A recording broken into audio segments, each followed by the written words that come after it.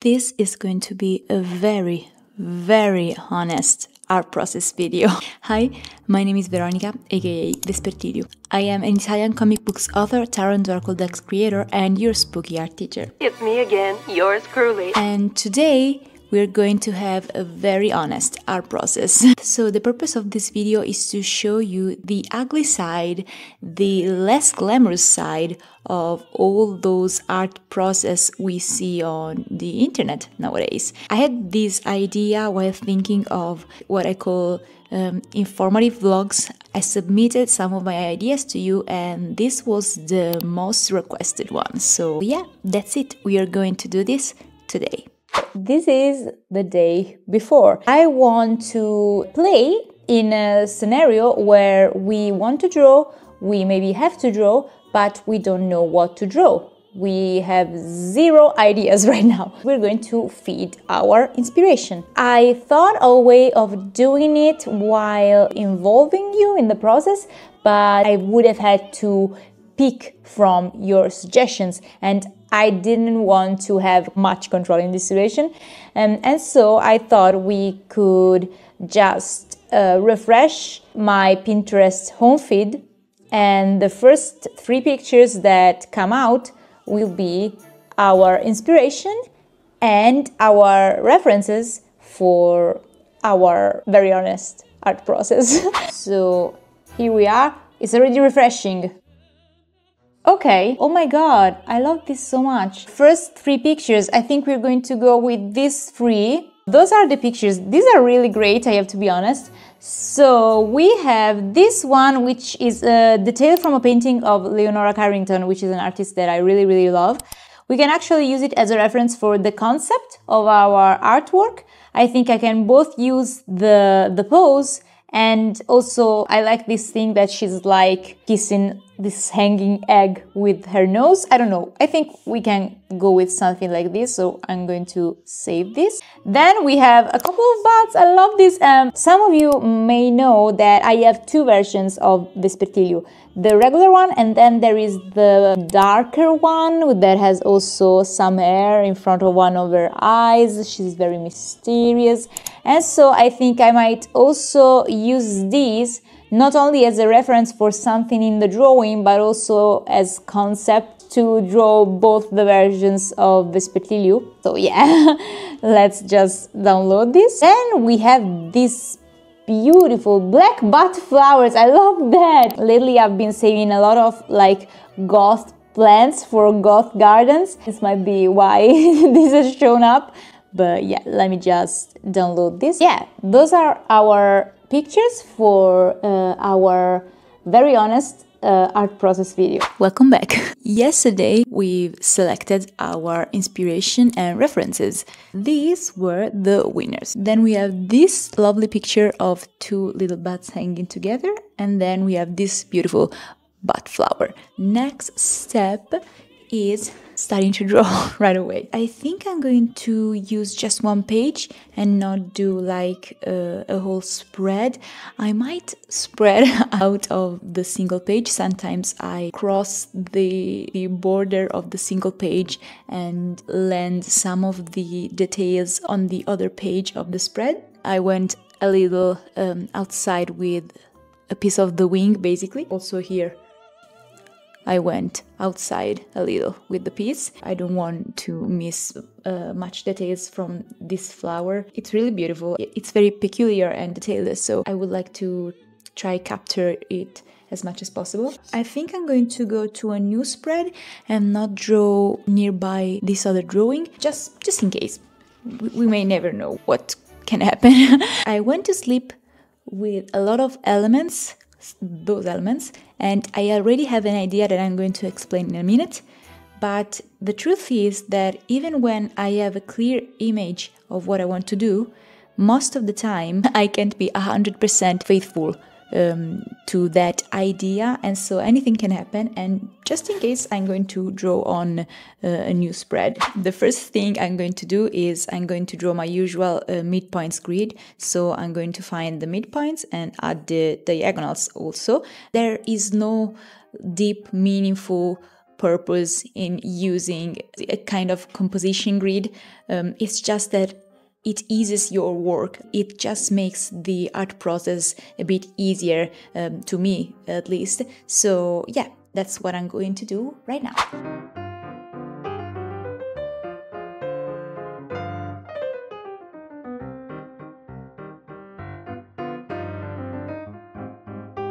So as you can see, I'm not really satisfied with this line and I'm just erasing it. I think it's important to let other artists know that erasing is fine. You'll see how much I erase while sketching. It's perfectly fine, it's perfectly normal, and that's part of the art process. So yeah, I want to point out when I erase.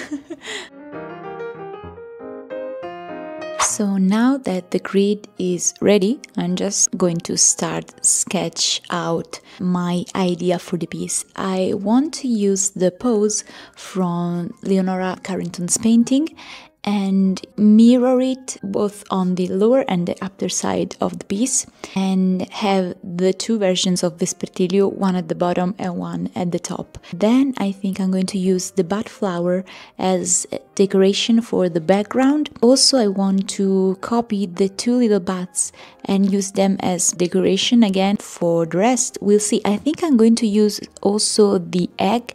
That's a very recurrent element. Well, not that much. It's like the second time I drew an egg. I've done this piece that I called Birth of V. It's basically Vespertiliu stretching out after being born from a giant egg.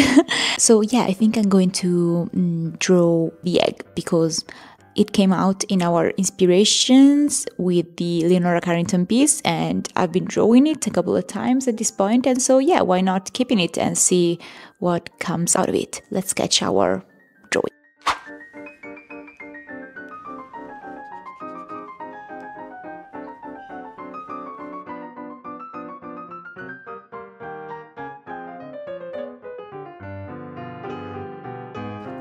I am having some difficulties with this pose. What I'm going to do now is I'm going to take a picture of myself as reference, and I'm going to like put it right here somewhere so that you can see.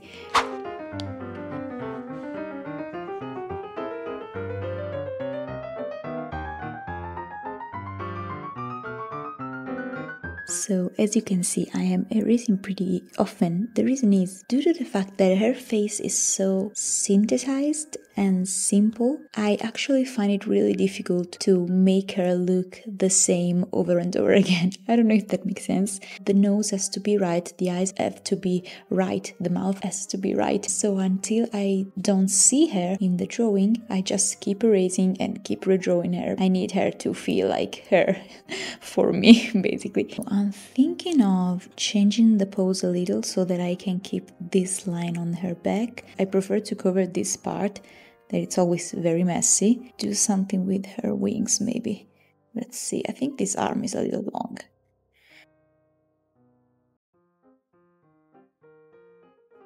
I think this is not going to show because she has her hair down, so it's going to go like this, I think. No, so maybe this part will show eventually.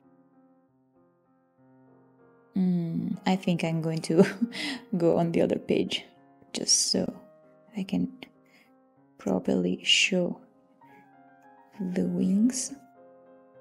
Yes, I think this looks pretty good. I want to make her hair float a little more, and of course the little wings on her head.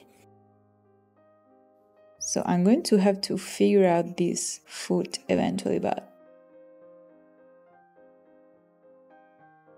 it was easier than I thought because this is one foot and then there's the other.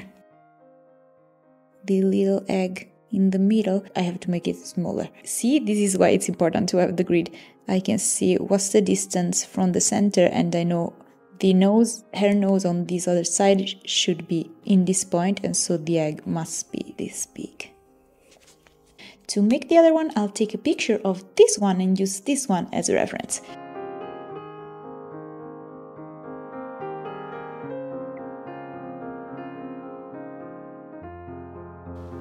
I'll try make the pose slightly different because I like to emphasize the fact that they are two different versions of the same character. I have to think of a way to show her on side profile because usually she has hair covering one of her eyes basically, and I can't do it here. So I'll either try to cover that partially and try to show her eye still. I don't know, I'll think of a way to fix this somehow.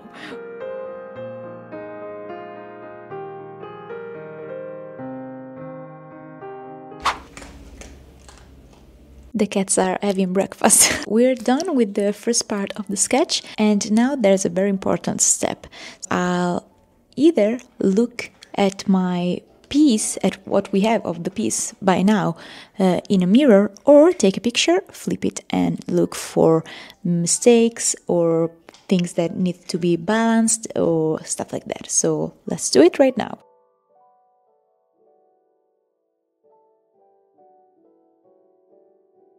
Let me check the reference real quick. The legs are a little short. Just elongate this part of the legs a little. She too needs this part to be slightly slimmer and have this part show up a little bit more. I think she's fine with the legs here. This needs to be balanced from the upper character to the lower character, because the space from her knee to this diagonal is smaller than the one that there's here, so try to match the same distance. I think that's much better. So I'm pretty satisfied with what we have by now. First, I think I'm going to check on the little bats and where maybe I can make them hang from the flower. That could be pretty cool, I think.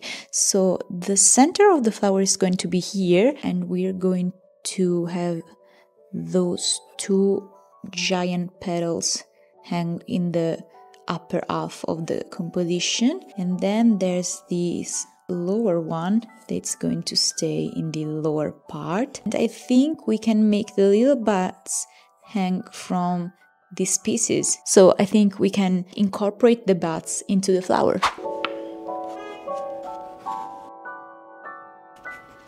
I just decided those are going to be other eggs hanging out from the flower. I love that there are like flowers hanging around and going down right here. I didn't notice this the first time, but I'm going to draw those because I think they look so cute and interesting. I think we are done. So yeah, took us almost an hour just for the sketch. Now I think I'm going to take a little break, and then we're going to start with inking right away.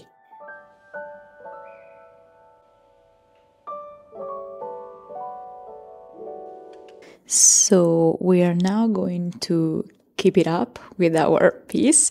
Next step, of course, is inking. In a way, it's the best part for me. It's the most relaxing part. I can just think of a lot of other things while I ink a piece. On the other hand, if I get carried away too much, it can become very messy. For instance, basically, I had to use acrylic white paint on his eyes and his nose because I got a little carried away with the inking part, and so I had to fix that. It's the fun part, but also I need to have the right amount of fun. I have to be honest, I think this is going to turn out pretty good. I have a very good feeling about this piece we're making together. Yeah, let's do it.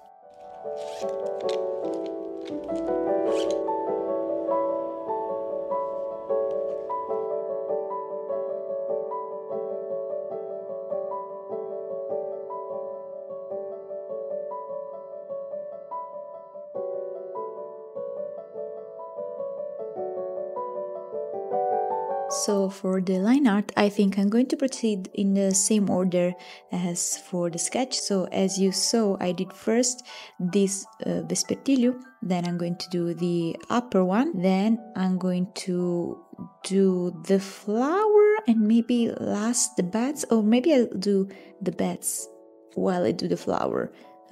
I'll see. So since this is a very honest art process video, I think I messed up with their hair. I'll just keep it this way. I can't do much about it, but yeah, the point is nobody has to know. I'm telling you, because we're all artists here.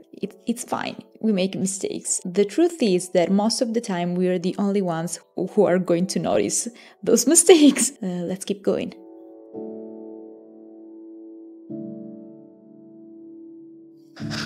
Again, as you can see, I f***ed up. And those feet, oh boy.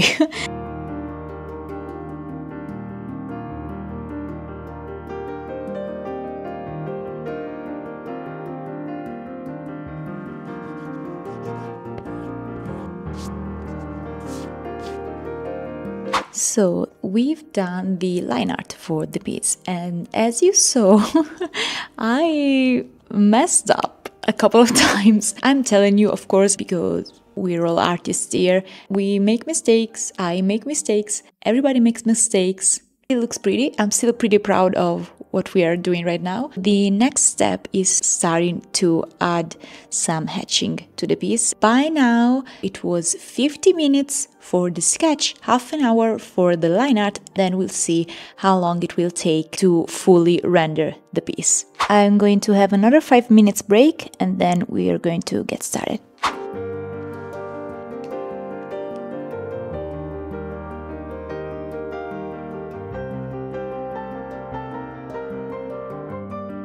With the two Vespertiliu, I'm going to proceed by elements. So I've just done the hair. I'm going to do the hair of the upper Vespertiliu, and then I'm going to do maybe the bodice and do it on the upper side too, and so for the wings, etc., and proceed this way.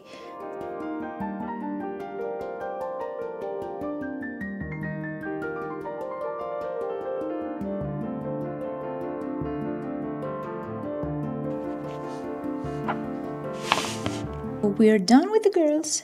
It's already been another half an hour. We are now going to proceed with the rest of the piece.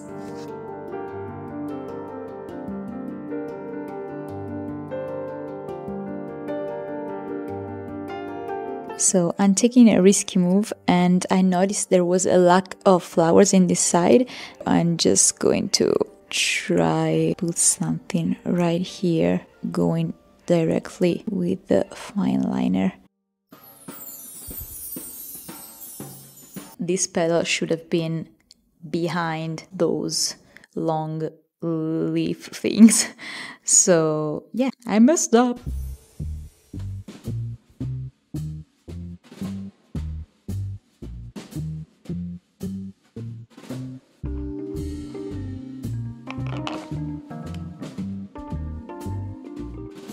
Here I went too close. Oh, I don't like this.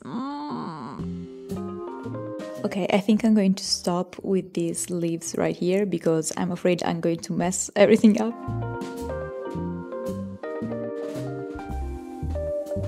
So, since I noticed I didn't explain this, I'm going to tell you just now. For the line art, I used the 0.1 fine liner. Then for tiny bit more thicker lines, like for the wings, for example, or for these leaves, long leaves right here, I used the 0.2 fine liner.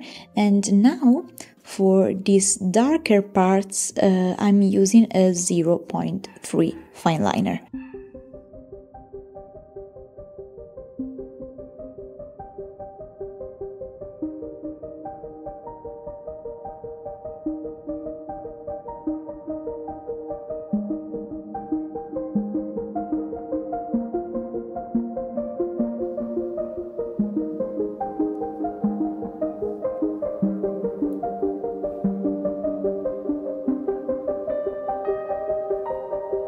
And we're done.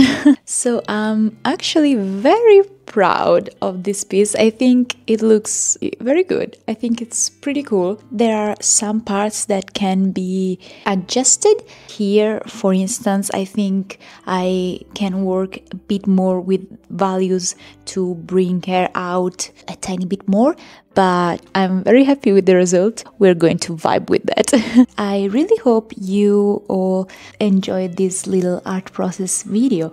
Let me know if you'd like to see more videos like this. I certainly enjoyed making this video. I have to be honest, it was very relaxing and peaceful. I just listened to the environment around, and I'm very happy with how the pieces turned out. So this was like a very good, fun time I had. I also hope the things I said can be helpful to you all. As usual, if you have any suggestions or requests for future videos, please feel free to leave them in the comment section below. If you like my content and my videos and you are a fellow artist or a beginner artist that wants to stick around and join our art community, please feel free to subscribe, and also don't forget to like this video because it really helps the channel grow. I will see you very soon with more art videos. In the meantime, let's make art. Bye!